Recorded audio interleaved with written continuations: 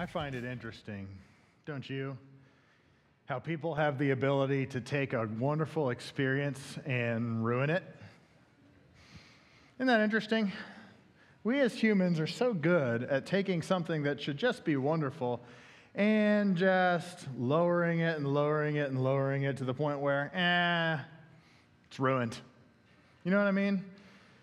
Okay, maybe you don't have this gift, but I certainly have the gift of being able to take things and ruin them. I'll give you one example. My wife could give you 100 probably, but I'll give you one.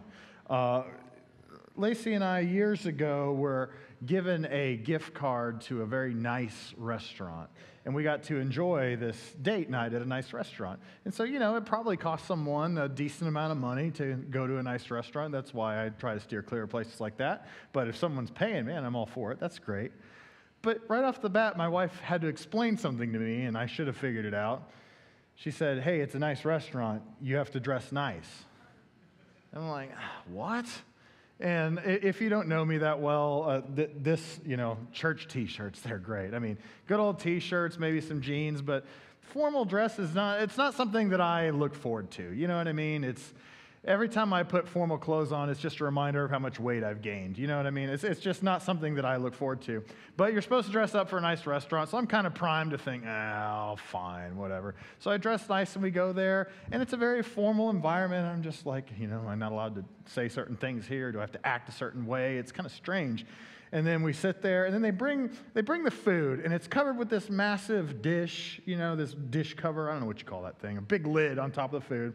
And they set the food there, and then they paused for like a second. It felt like hours to me, but they paused for like a second, and I'm just thinking, what am I supposed to do here? Am I supposed to yay, good job, food? Am I supposed to be like, whoa, amazing? I don't know what, maybe you can understand this experience. I just don't get it as much as I should, but I don't know what I should have been thinking at that moment. I will tell you what I was thinking. My first thought was, that's it. That I go to this nice restaurant, somebody probably paid lots of money so that I could enjoy this meal, and this huge covering, you take it off, and there's this tiny little amount of food here. Like, what is up with that? Something's not computing in my own mind. So you can just see time and time again, my expectations were coming in, and they were just devaluing what should have been a great experience. Now, when I look back and I reflect on that experience, I have to admit, the restaurant didn't do anything wrong. They were living up to exactly what they were supposed to as a very nice, proper, formal restaurant. It was me. I came in there and I brought all my personal attitudes, my personal expectations into this thing. And because I brought that in there, I dramatically devalued, I dramatically reduced something that should have been great. Now, I want you to hold that thought for a second, because that's the thought I want us to have when we go into the book of 1 Timothy. We're starting a brand new series today, and it is on the books of 1 and 2 Timothy. And in order to understand that, we have to have a little bit of background. Who is Timothy? Timothy is a young convert to Christianity.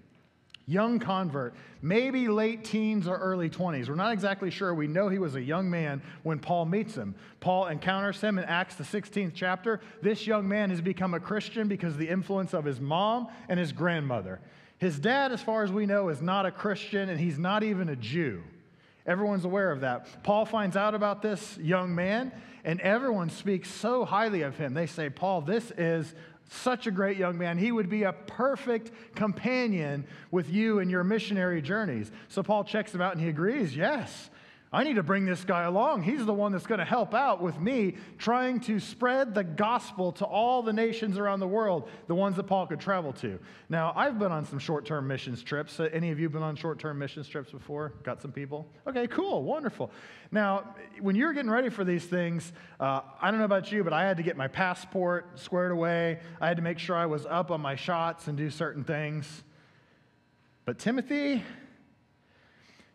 dad was not even a Jew, and Paul knew that he was going to be traveling to a lot of heavily populated Jewish areas, and they are not going to have any respect for someone who is not sensitive to Jewish customs.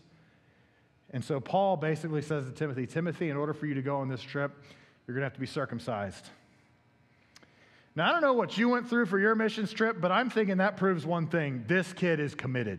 You know what I mean? You know he's committed to missions, right? He's willing to go through with that, and he did. He went through that. Paul circumcised him, and he was able to travel with Paul on this missionary journey. They go to a major port city called Ephesus, and they spend some considerable time there.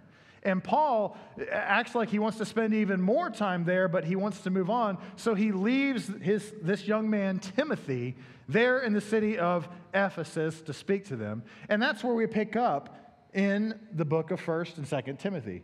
In the book of 1st Timothy, Paul seems as though he's jumping the gun. He's biting the bullet. He's just so eager to write to Timothy because he has some special instructions for the people of Ephesus.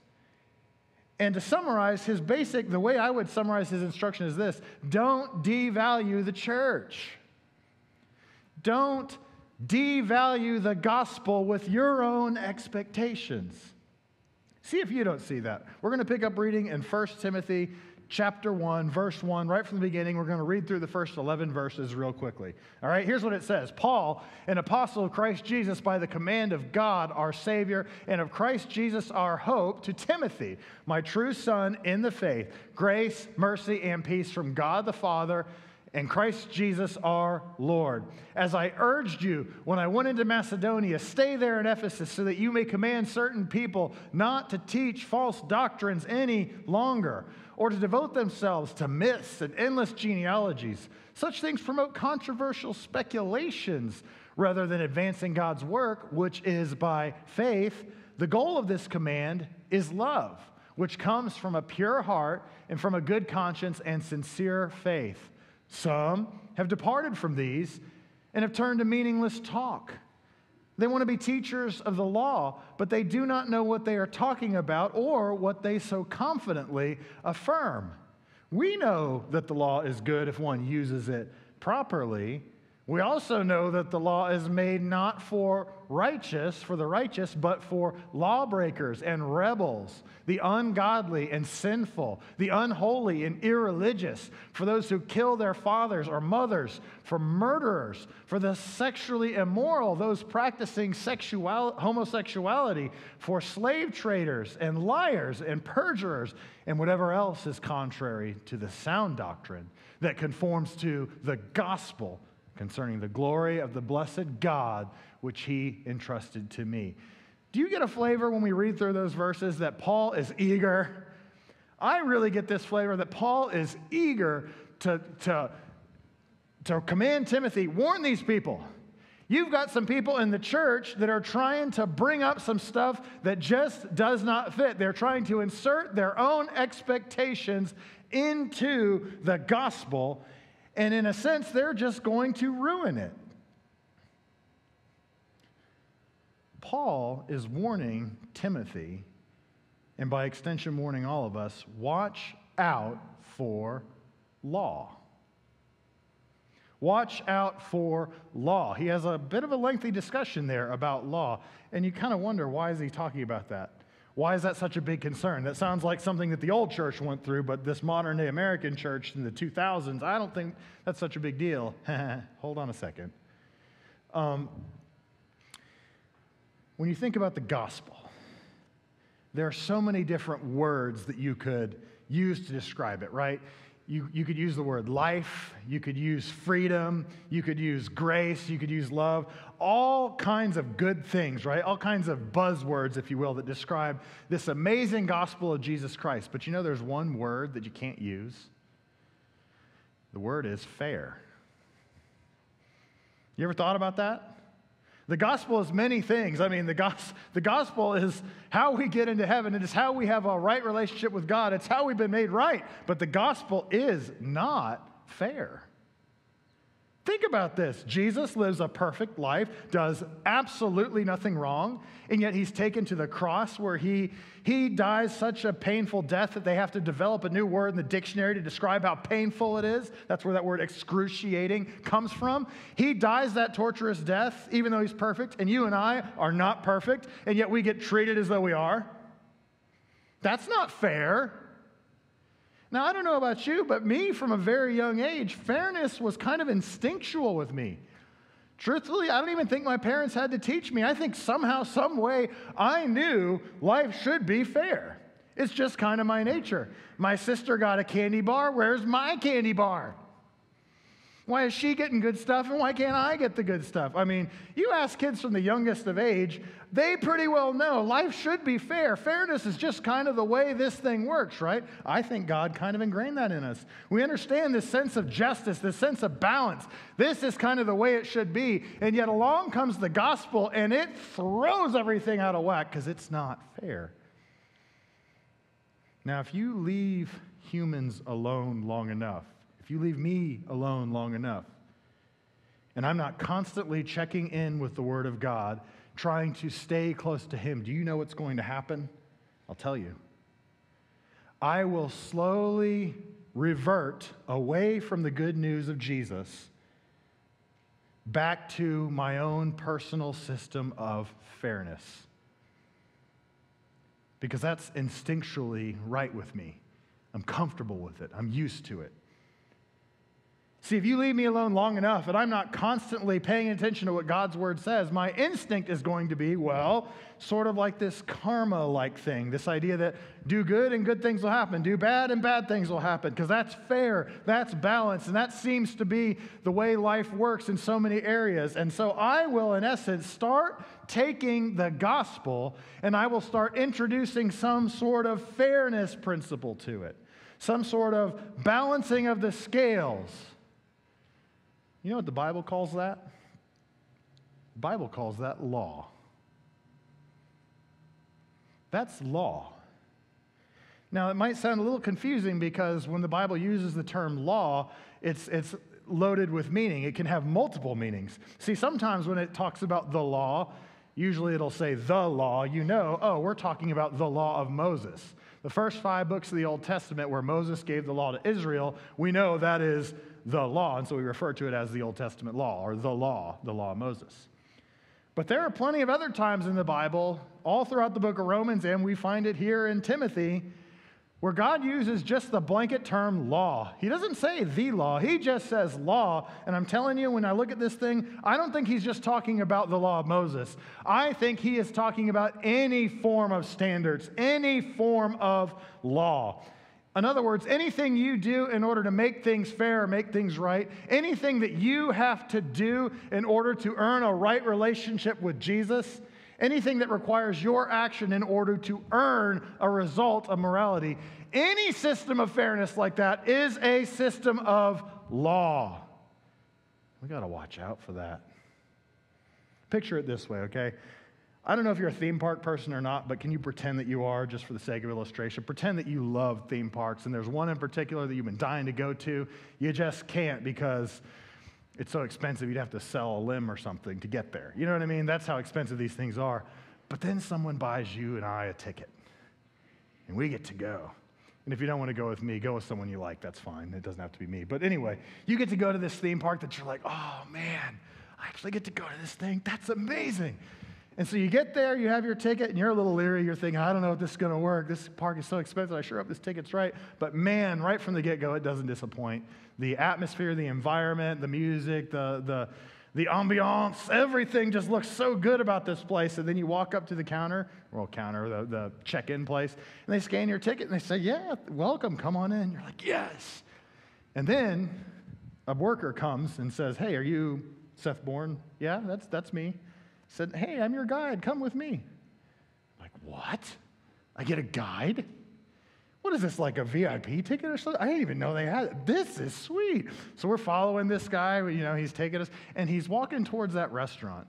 Not the restaurant I opened this sermon with. That's a different story, right? But this is a restaurant that you actually want to go to, that you're excited about, but you knew you weren't planning to go there because it's a little outside your budget. It's a pretty pricey place. But you're thinking, maybe this is included. Maybe it's some sort of a package deal or whatever. So he takes you into the restaurant, and he's walking up beside the line. You're like, whoa, this is going to be great.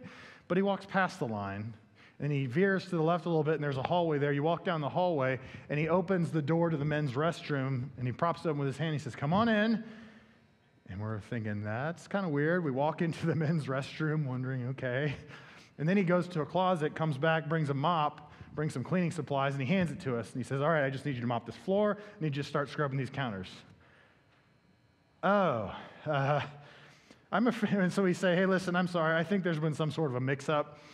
We're not employees. This is not our first day on the job. We're actually here as guests of the theme park. We wanted to enjoy the theme park. We're not the new guys you hired. I think there's been some sort of mistake.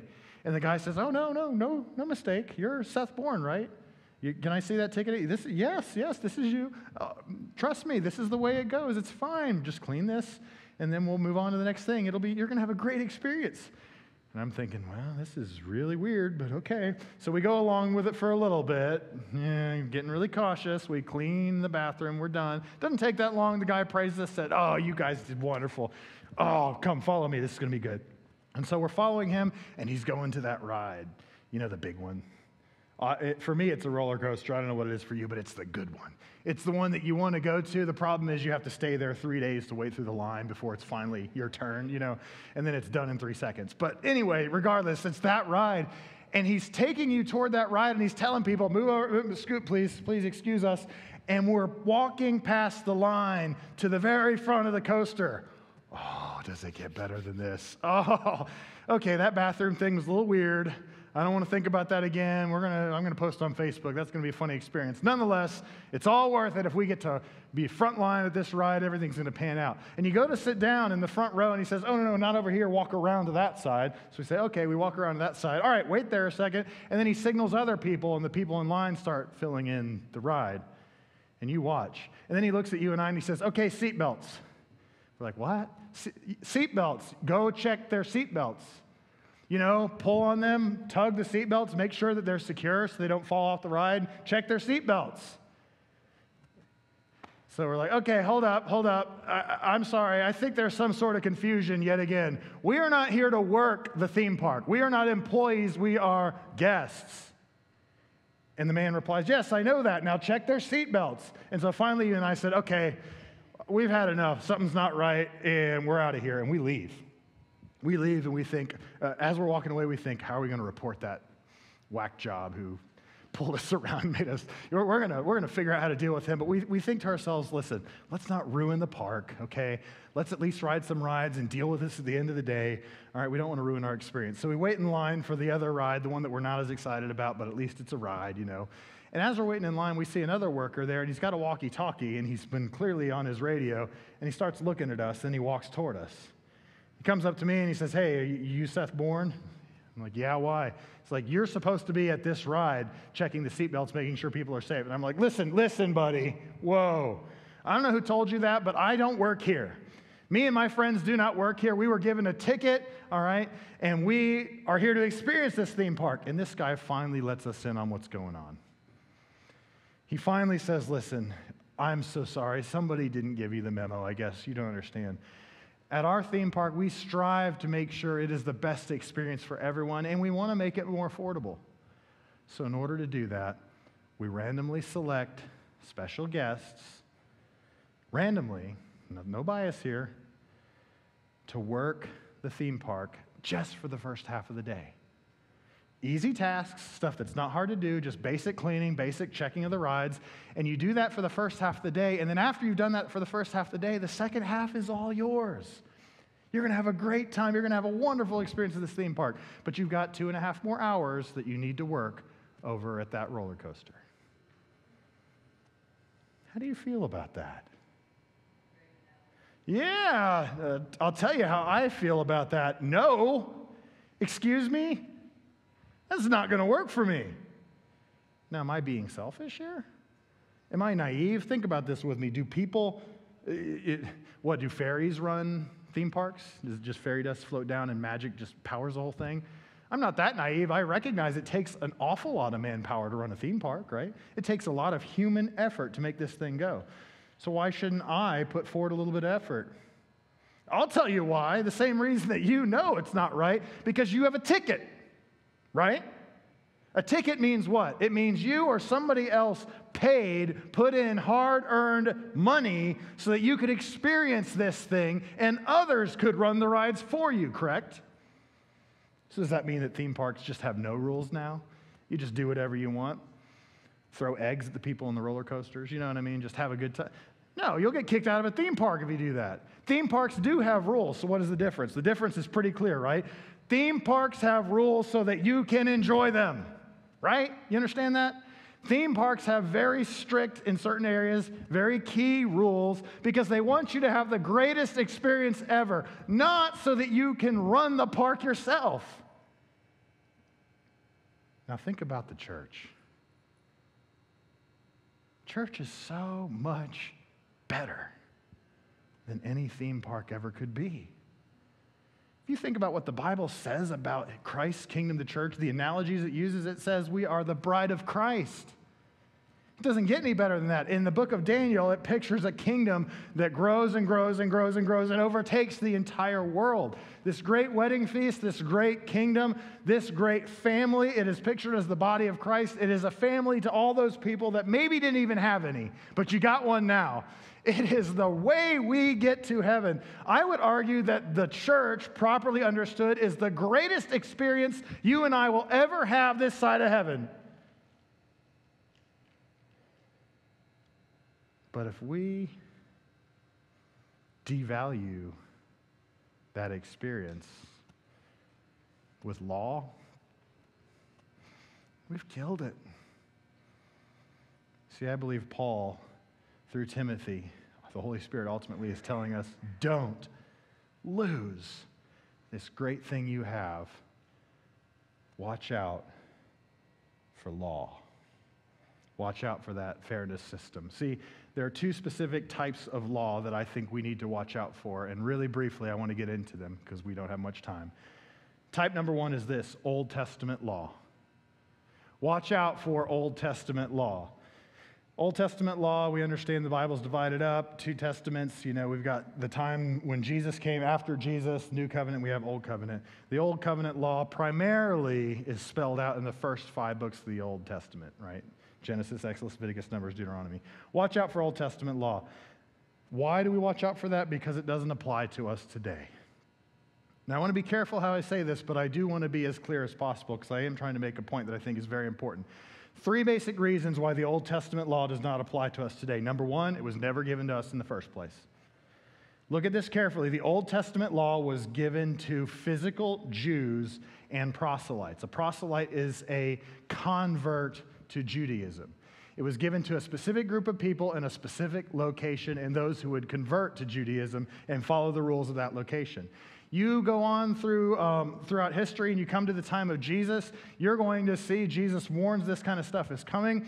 The Jews, there's a bloodbath of a war that takes place at AD 70, and more than 1 million of them are killed, and even more significantly, the genealogical record is destroyed and we have it no more.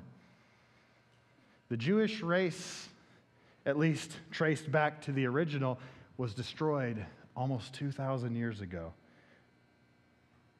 It was never given to us in the first place. It was given to them. Moving on. Second reason. All right, second reason why the Old Testament law does not apply to us today is because of the book of Hebrews. All right? Because of the book of Hebrews. In other words, it was fulfilled.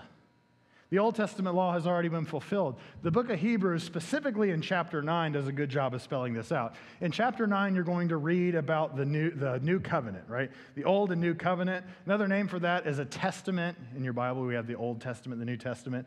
Or you've heard of a last will and testament, right? You know what that is? Somebody's will. How does that work? If Grandpa's still alive, do we go grab his will and say, ha, let's divvy out what he's got? No, that's rude, all right? A will takes place after the death of the one who made it, right? That's when you read the terms of the will, right? Well, we have a new testament, a new covenant, a new will, if you will, and that's the result of Jesus' death. That ultimate sacrifice, it initiated a new covenant. Well, Hebrews spells this out. You don't have a new one without first saying that the old one's obsolete.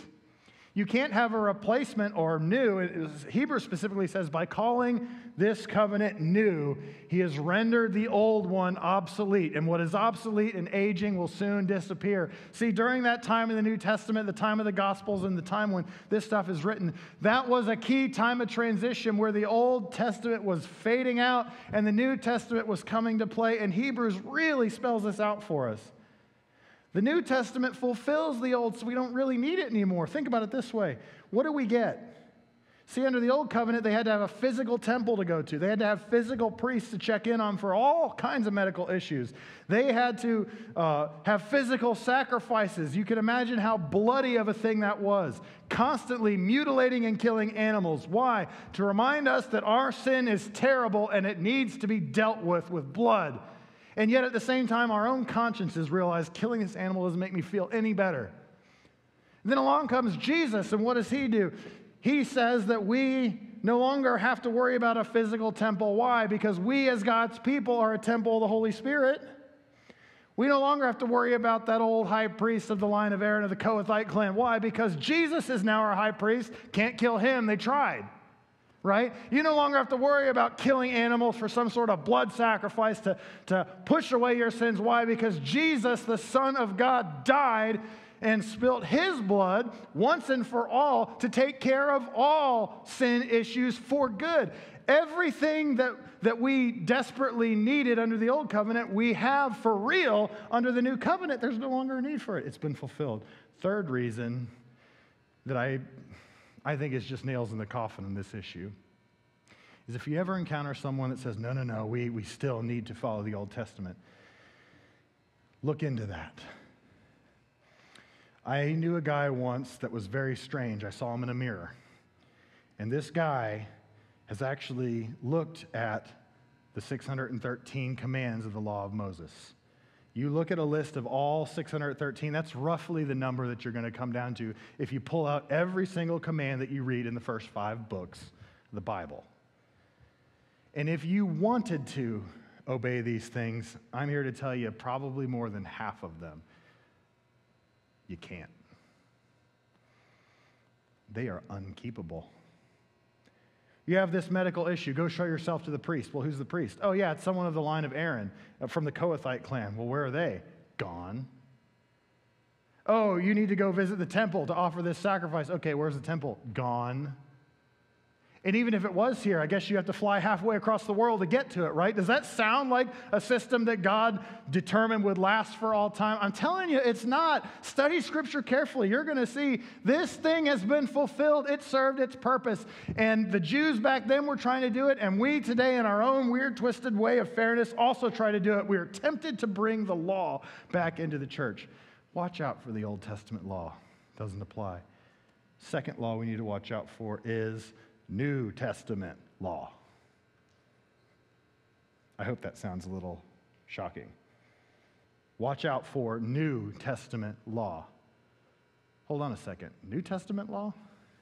See, let's put it this way. If we look back at the scripture again, in verse 9 in particular. So if he throws up verse 9 on the screen, you're going to see it says there, we also know that the law is made not for the righteous, but for lawbreakers. Something interesting in the Greek, the article, the word the, is not there.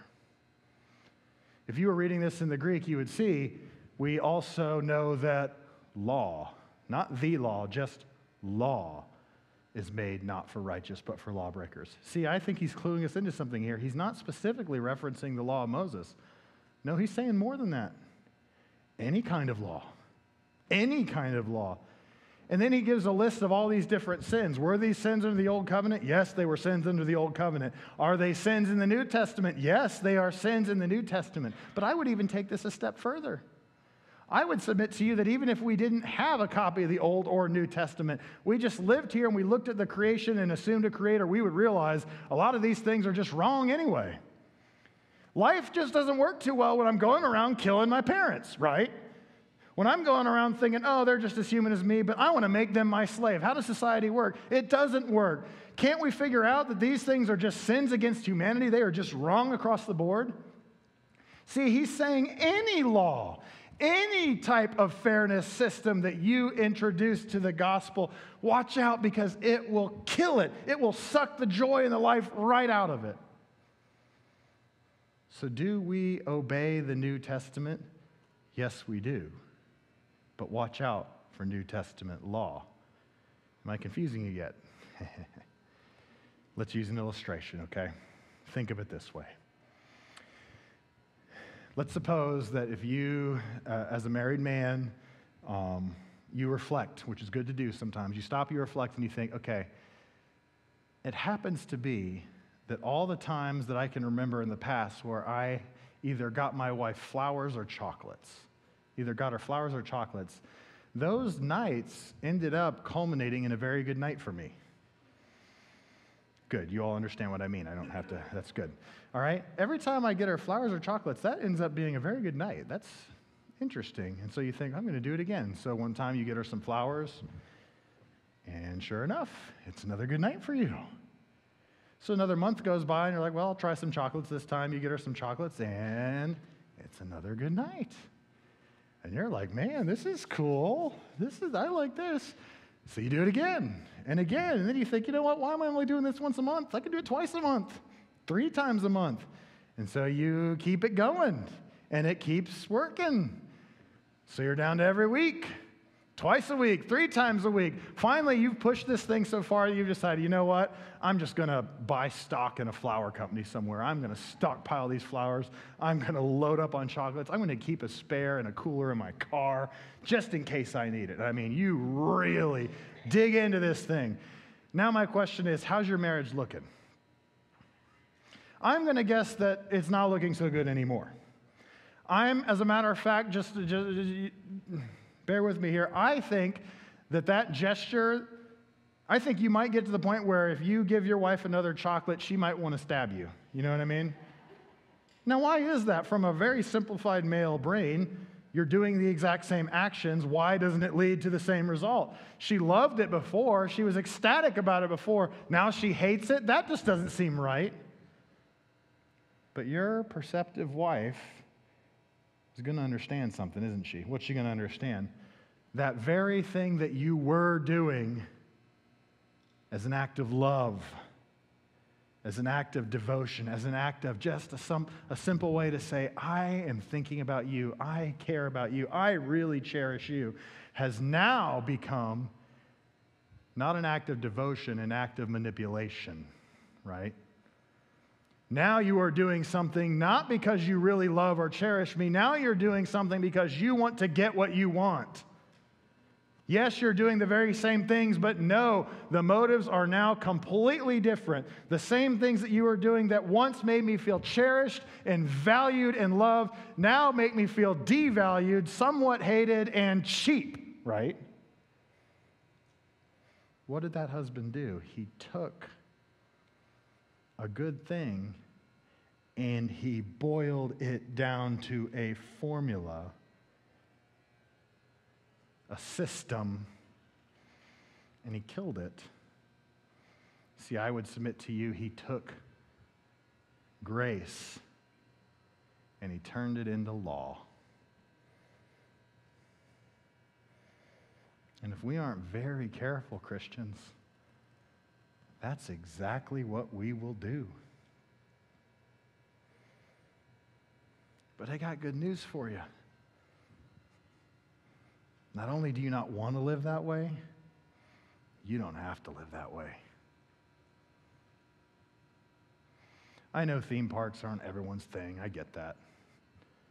But you and I cannot deny, even if you don't like theme parks, you cannot deny there are people out there who will fly halfway across the world and they will blow thousands of dollars just so they can experience a few measly days at a theme park, right?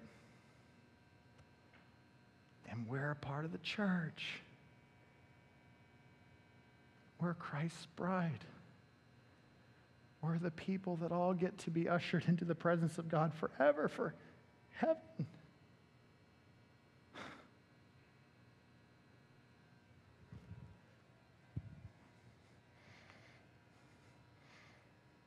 Do you want to nitpick that? Or would you rather enjoy it?